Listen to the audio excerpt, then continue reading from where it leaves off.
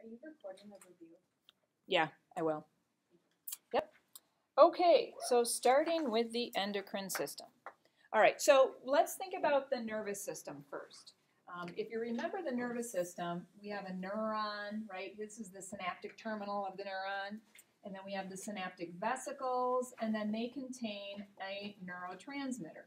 And what neurotransmitter have we primarily been talking about?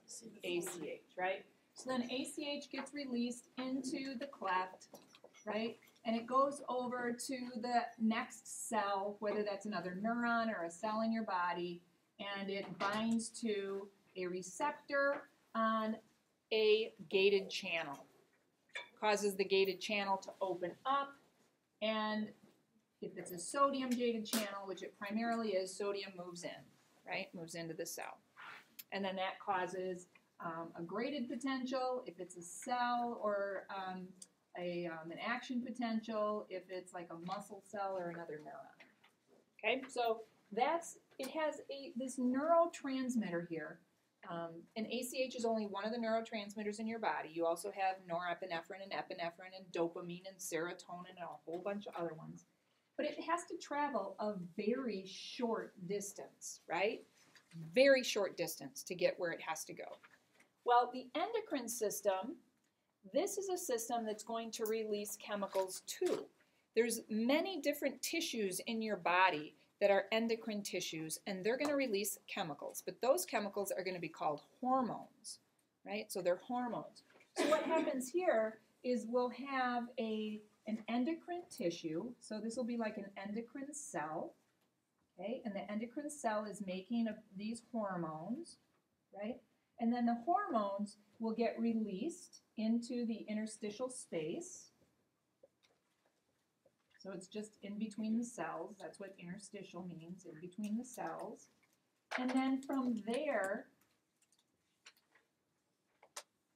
they're going to diffuse into the blood. So now we've got these chemicals in the blood, all right? Now these chemicals, these hormones, are going to travel through your blood system until they find their receptors, right? So they all have different receptor areas, okay? So, the thyroid gland. The thyroid gland kind of, is going to release thyroid hormones, I should say. Thyroid hormones are going to go to just about every cell in your body. But there's some other ones that are very, very specific. So we're going to be talking about all the different hormones and what their target areas are. Maybe they target cells in the kidney. Maybe they target cells in the pancreas. Maybe, so there's a whole bunch of different target cells. So as far as how far do hormones have to travel? They're going to travel a long way. So they have to travel a very, very long way before they get to their receptor site. So they're in a lot of danger once they get into the blood, okay? Once they're into the blood, they can easily be broken down. So one way that they stop from being broken down is they'll bind to a plasma protein. So one of the plasma proteins that we heard about, remember we had... we didn't really talk about plasma proteins so much yet, correct? Not yet. We will soon. But a plasma protein like an albumin or a globulin. But these are, they'll bind themselves to these plasma proteins. Now when they're traveling through the blood, if they're bound to a protein, they're less likely to get broken down. If they're not bound to a protein, they're going to get broken down pretty easily. All right, so that's one danger that hormone has, okay? The other thing is that the hormone is going to have to go, it might go through the liver before it gets to its tissue, before it gets to its target, before it gets to its target cell. So if it goes through the liver, so there's the liver right there, that liver wants to break things down. It breaks chemicals down so that they inactivate. It inactivates hormones. It inactivates drugs. So if it has to go through the liver, it's going to get broken down. So there's another danger for that hormone, right? Now, if it's lucky, what it's going to do is it will finally bind to its target organ, to a receptor on its target organ, and then it's going to cause that cell to change somehow. Okay? The hormone will either cause the permeability of the cell to change so that ions can come into the cell, or it's going to change an activity that's going on inside the cell, right?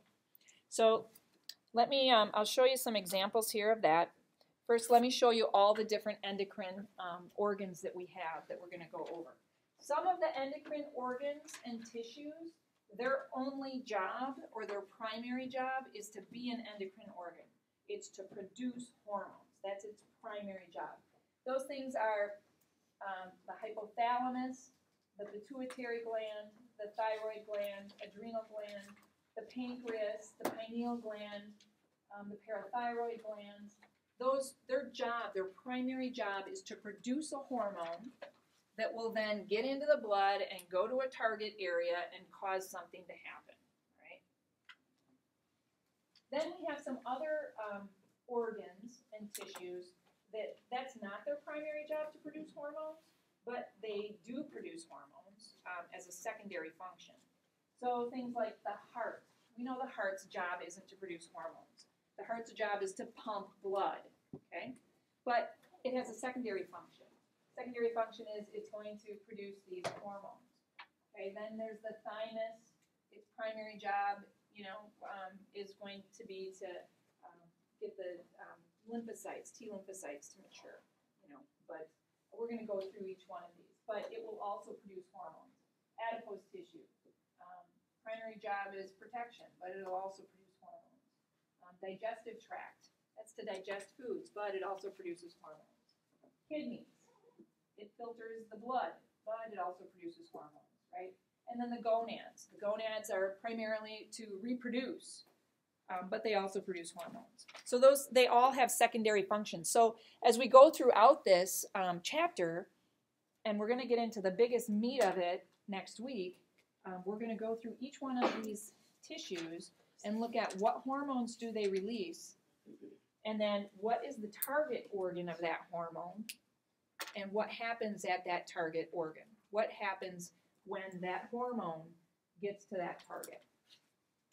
All right, so in some very general terms, we have to look at a little bit of chemistry behind the hormones, not much, thank goodness. But hormones can either be in three different categories chemically. So they can either be really, really small. In that case, they're an amino acid. Amino acids are really small. We put a bunch of amino acids together. If we link them together, what do we get? A protein, right? So an amino acid is really small. So there's some there. We're going to talk about that briefly. Or a hormone can be a peptide hormone. So a peptide, a polypeptide, are amino acids linked together. So a peptide hormone could be a hormone that has 200 amino acids linked together. Okay. Or we have these lipid-derived hormones. So they come from a lipid. And since they are lipid, they can actually get through the cell membrane pretty easily. But those are the ones that are derived from lipids. So let's look at each one of these just quickly. Not a lot of stress with this, just a little memorization. This is the amino acid. Again, the amino acid, these hormones are really small. And so they can typically get into the cell. They can get into the small protein channels and get inside the cell. And then they can actually bind to something inside the cell. They're going to bind to some organ, some organelle inside the cell. Okay? Thyroid hormones, that's an example of an amino acid hormone. And then these things that are called catecholamines. Epinephrine is a catecholamine. Okay? Epinephrine is a catecholamine. So that also is really small. So that's an amino acid. Now let me tell you this, because we talked about epinephrine and norepinephrine, right, in the nervous system. And we said that epinephrine and norepinephrine that they were neurotransmitters, right? That was the neurotransmitter released in the sympathetic nervous system, right at the effector. That's what made the eyes dilate. That's what made the heart start beating faster. That's what made the lungs start breathing faster, right? So, but that was released from a neuron. That's why we called epinephrine at that point, we called it a neurotransmitter. Now we're looking at epinephrine being released from a gland. Then it's going to be called a hormone because it's not released from a neuron, it's released from an endocrine organ, an endocrine gland. Okay, so same chemical, just released from a different place. If it's released from a neuron, then it's a neurotransmitter. If it's released from an endocrine gland, then it's a hormone. Okay? All right, so anyway, that's an amino acid derived hormone. Then we have the peptide hormones. The peptide hormones are bigger. Again, they could be made up of 200 amino acids long. They could be as small as 9 amino acids, right? So they can be either really small or bigger, but they're all bigger than the just amino acid derived hormone. So really, what I really want you to know about the peptide hormones is just about, let's just say that the peptide hormones come from the pituitary gland. Okay? The pituitary gland. All the hormones from the pituitary gland are peptide hormones.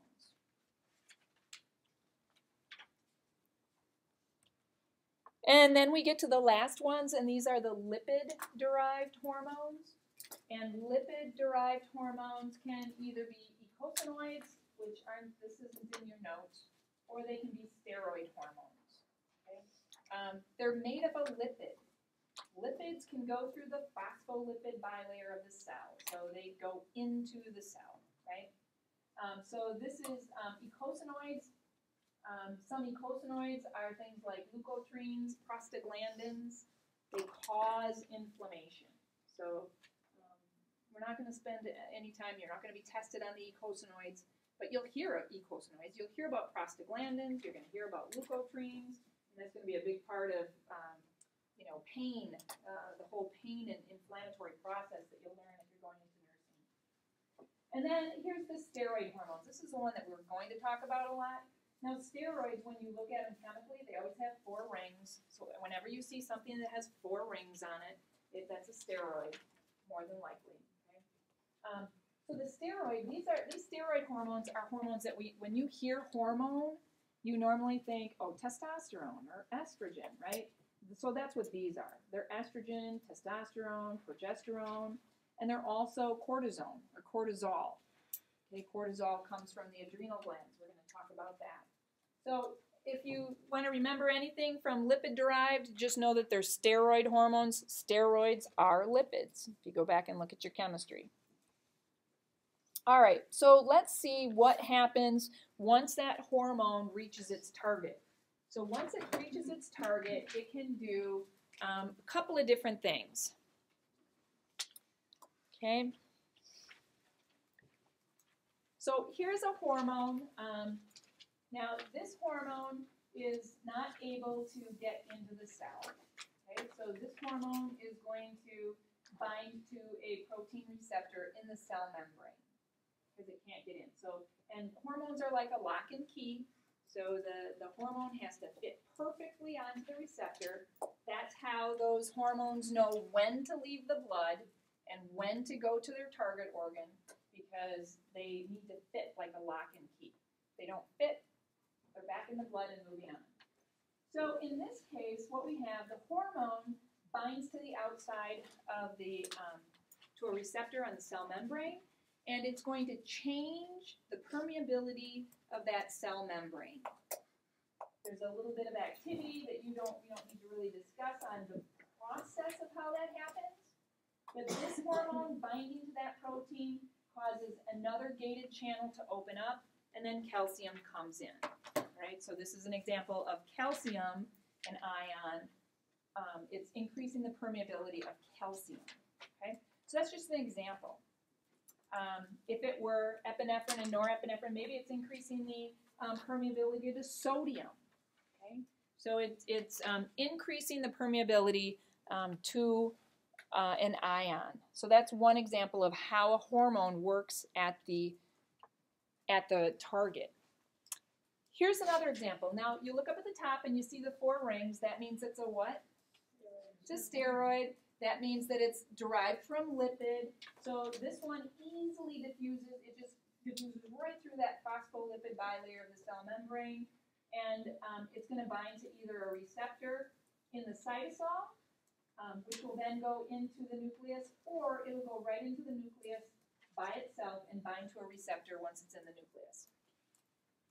Once the hormone gets into the nucleus, it's going to cause the DNA to produce proteins. Right? It's going to cause it to produce proteins. It's going to stimulate a gene in the DNA so that it starts going through transcription.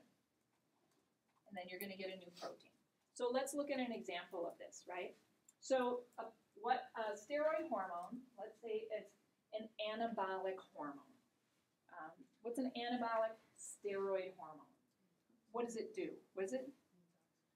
An anabolic steroids. Do you guys know football players take anabolic steroids sometimes illegally, like they're not supposed to, right? Anabolic. So what does an anabolic steroid do? It builds muscles, right? So if this were an anabolic steroid, it's going to come into the nucleus and it's going to stimulate that gene to start producing more myofibrils so that the muscle cells start getting bigger, right? So that's what an anabolic steroid would do, okay? Estrogen, testosterone, they do the same thing, right? They do the same thing. They're going to cause muscle growth, right?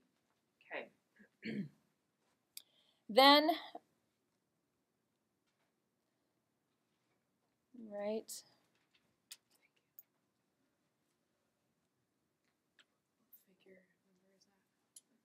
That is 18-4A. Yep.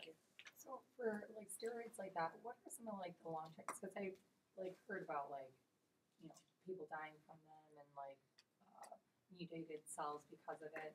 What are like long term? Like, why does it affect and mutate the cell?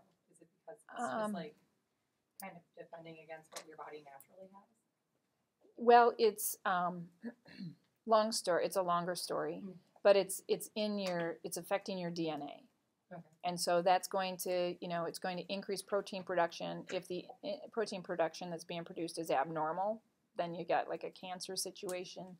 Yeah. So I mean, there's a lot of components to that. Yeah. Okay, here's another example. So this is a thyroid hormone.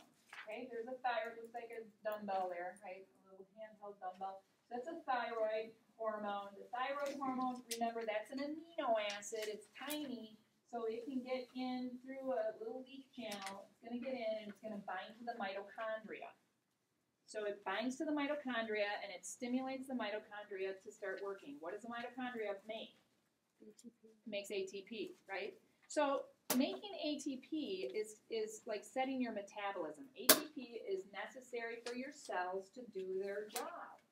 So that's what metabolism is. It's your cells doing their job using ATP, right? So if we had a case where a person had too much of that thyroid hormone, then that hormone would be abundant in the cells, would be attaching itself to many mitochondria, causing increased ATP production, right? So what do we see in a person that has too much thyroid hormone? We say that they are hyperthyroid, right? They have hyperthyroidism. How do they present? Really thin, right? They got so much ATP, their cells are constantly working. They have no time to store any of the nutrients as fat. So they're very super thin, right? Now what happens if we have a person that has not enough thyroid hormone? Now not enough mitochondria are being stimulated, which means they're hypothyroid. They don't have enough ATP being produced, right? So now the cells can't use the nutrients, and it's going to store the nutrients. And they're going to, as fat, and they're going to appear, their appearance will be heavier, right? So that's what happens with the thyroid hormones. So those are just a couple of examples of what happens with hormones. Do they bind to the cell membrane and increase permeability? Do they get inside the nucleus and increase protein synthesis? Or do they get inside the cytosol and increase like ATP production? So that's what hormones can kind of do once they reach their targets. All right, so the next thing we're going to do, and then we're going to end with this, but it's a longer part. So we're going to talk about the hypothalamus. And then when we start up again next week, we're going to start by really taking a look at the hormones that come out of the pituitary. Right? So the hypothalamus, we said, was part of the diencephalon. Remember, the diencephalon had the thalamus, the epithalamus, the hypothalamus. So here's the hypothalamus. It's kind of a quadrangle, right? Is that what the geometrical term is? Quadrangle? Quadrilateral. Kind of a quadrilateral shape, right? All right, and there's three different roles that I'm going to show you that the hypothalamus does. Now, for this test coming up, we wanted to know that the hypothalamus helps to regulate body temperature. It helps to regulate body fluids. We're not going to even get to that stuff until next week. So what I'm going to show you now, it's more like the physiology of the hypothalamus. All right. So the hypothalamus is attached to this gland down here, which is called the pituitary gland. And it's attached by this stalk, which is called the infundibulum. Okay? The pituitary gland has different lobes to it. There's the anterior lobe, there's the posterior lobe, and then there's an intermediate lobe. And all of them have very different functions. So we have to talk about the function. The hypothalamus controls the posterior lobe, it controls the anterior lobe, and it controls the whole pituitary gland in different ways. That's what we're going to talk about. All right. So these 1, 2, and 3, you can't see number 1 up there so well, but I'm going to start over here with number 3, because number 3 we already know about. We already talked about this in this unit that you're going to have an exam on. So the hypothalamus, the hypothalamus controls the sympathetic output to the adrenal medulla. All right, so let's go back and think about the sympathetic nervous system. Remember, we saw the spinal cord. We saw the preganglionic neurons coming out of T1 to L2. We had a short preganglionic, a long postganglionic, and it went out to all those organs that we saw on the side, right? Went to the eye, it went to the heart, went to the lungs, went to the digestive system, it went to all those organs.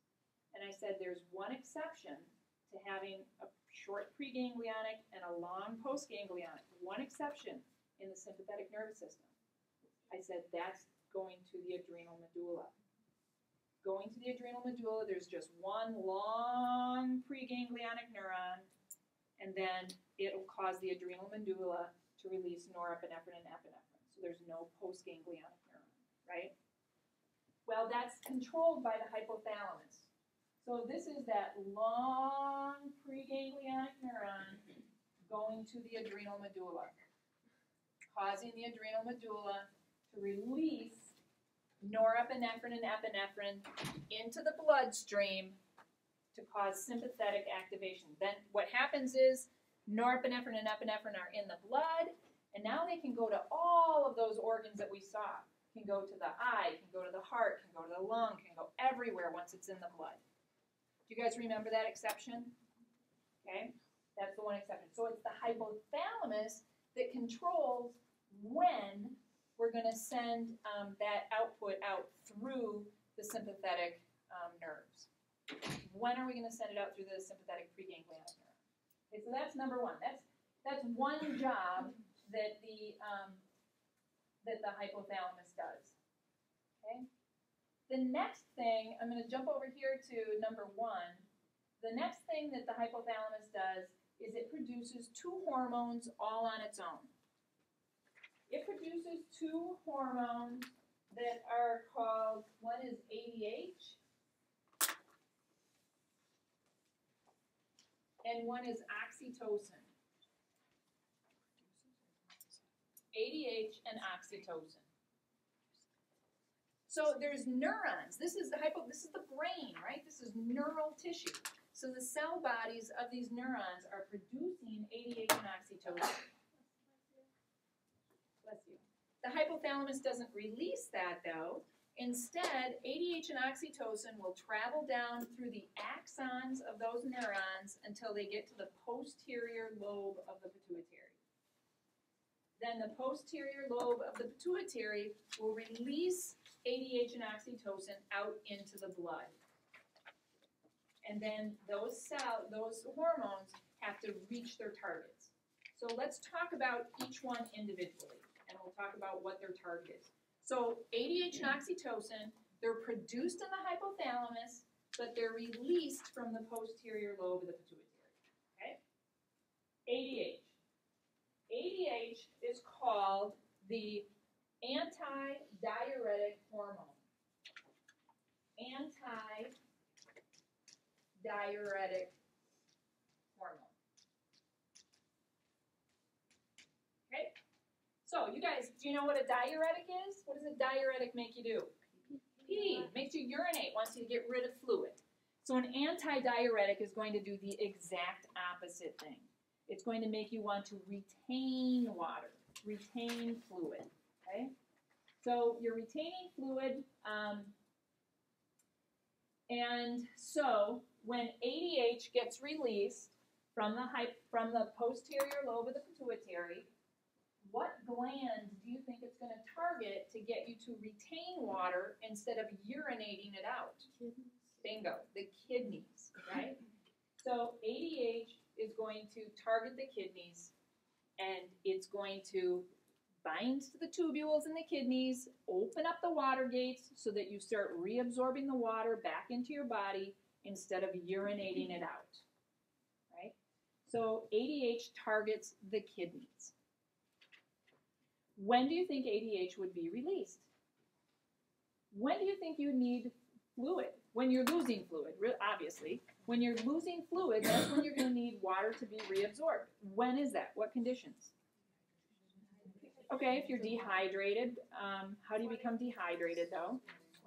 Sweating, all right. So if you're sweating profusely, ADH is going to be released. What else? Not drinking enough water. Sure, not drinking enough water. Blood pressure drops. Okay, and how are you losing volume of fluid? How do you lose? Vomiting and diarrhea. So anytime you are losing fluid, you're losing water, vomiting, diarrhea, sweating, ADH is going to get released from the posterior lobe of the pituitary so that it targets your kidneys, and your kidneys cause you to reabsorb that water. It doesn't want you to urinate it out. So your urine then, you're going to have less urine volume, and it's going to be more highly concentrated, right? High concentrated urine, okay? Right? Because you're reabsorbing the water, you're not necessarily reabsorbing all the solutes in the water, so your urine is going to be really concentrated with those solutes. All right, oxytocin. So oxytocin gets released from the posterior lobe of the pituitary for different reasons in the male and the female, right? In the female, oxytocin is going to be released in a woman in labor. Oxytocin, in general, is a contractor. It causes the contraction of smooth muscles.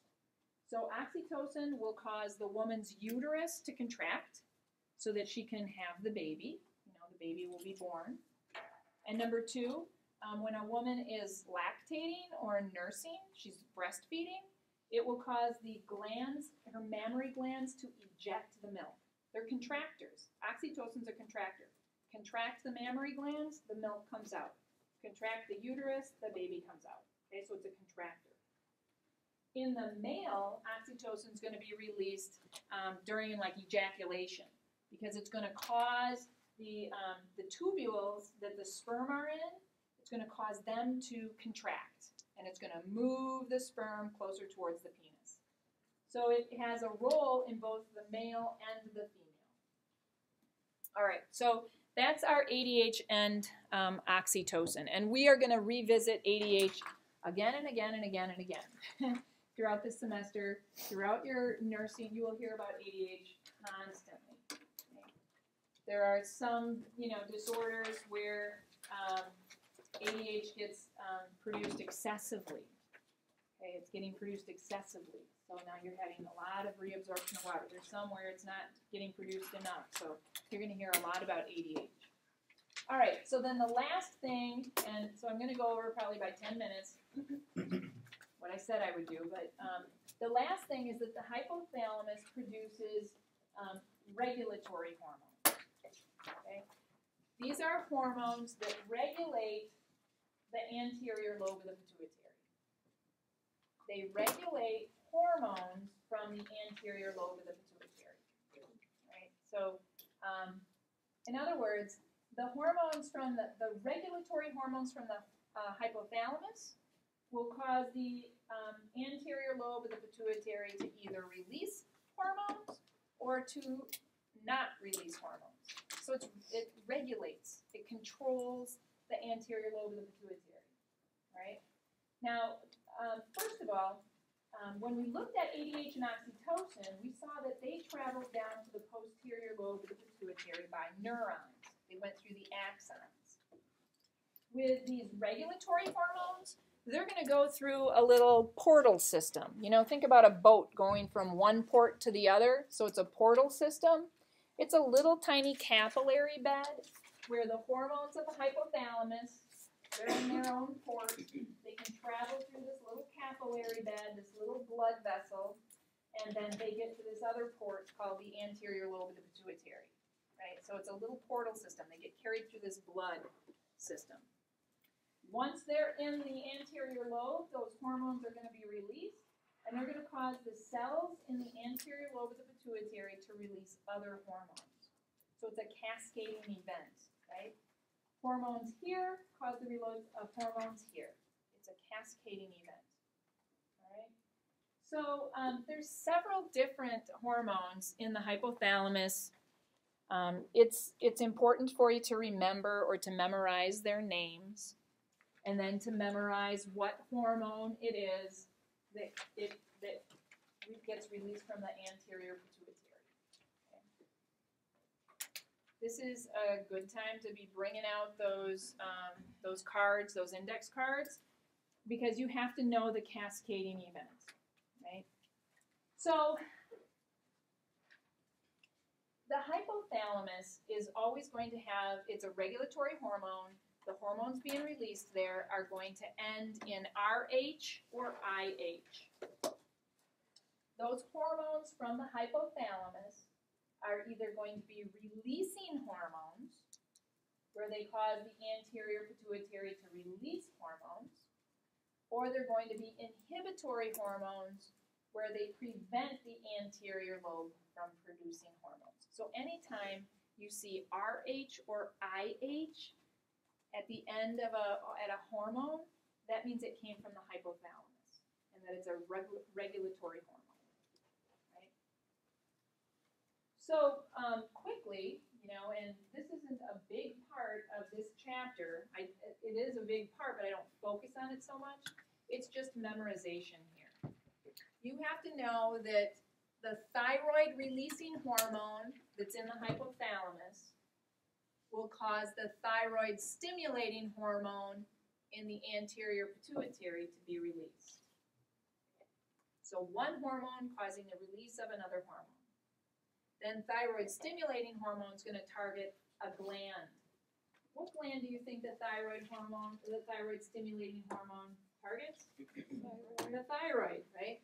So it then binds to that thyroid, and then it's going to cause the thyroid to release more hormones, right? So we're going to talk about the thyroid and the hormones next week.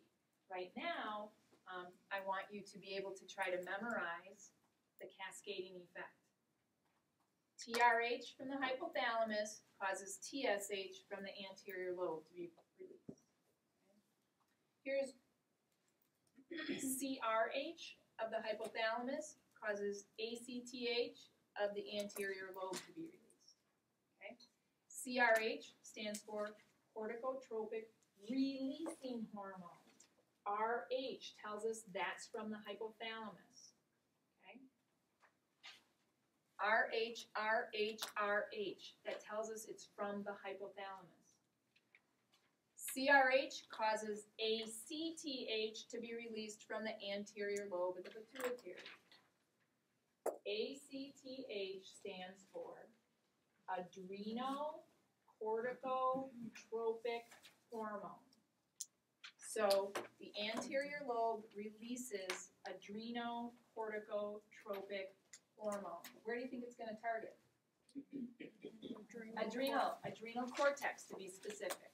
So we'll talk about the adrenal cortex next week. Okay? The next one, gonadotropic releasing hormone, GnRH. RH, it's released from the hypothalamus. It will cause the anterior pituitary to release FSH and LH. FSH is follicle stimulating hormone. LH is luteinizing hormone. They're going to go to the gonads. Gonad releasing hormone. Okay, so the FSH and LH then will go to the gonads. What are the gonads in the female? Ovaries. What are the gonads in the male? Testes. Okay. All right, we're almost done here. Hang on.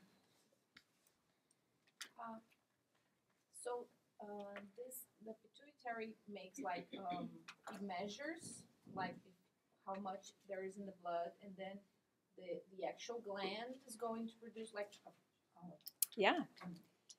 a different amount, like a lot. Yeah. Of hormone. Yeah. That's exactly what happens. You know, we have that blood-brain barrier that's around all of the brain.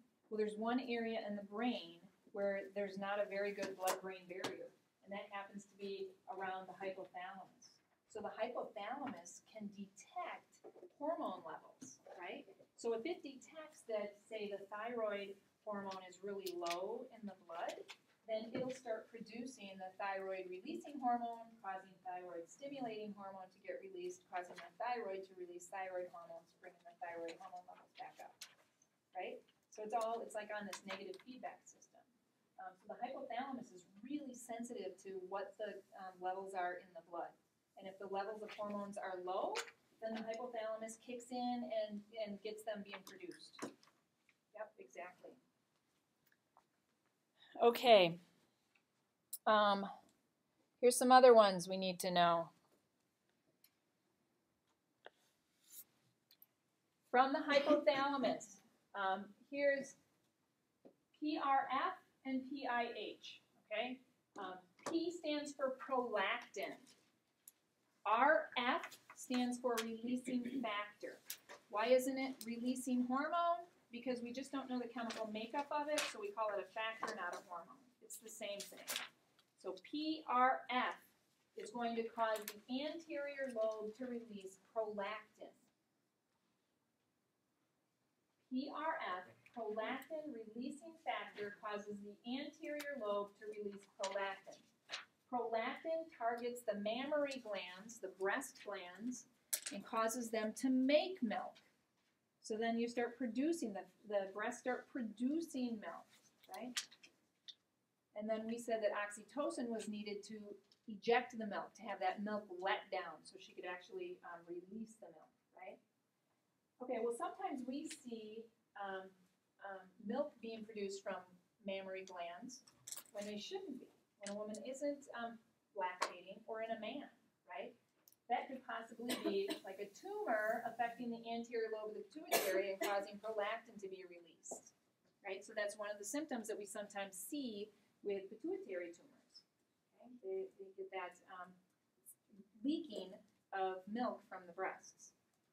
This other one is prolactin inhibitory or inhibiting hormone. Prolactin inhibiting hormone. Okay? So that is, again, it's IH, so it's from the hypothalamus. That will actually prevent the anterior lobe of the pituitary from releasing prolactin. Okay? Because a woman doesn't produce the milk constantly. She produces it, and then it's stored until it's used, and then she'll produce it again. Okay, so she doesn't produce it constantly. So that's PIH and PRF. And then finally, we have growth hormone.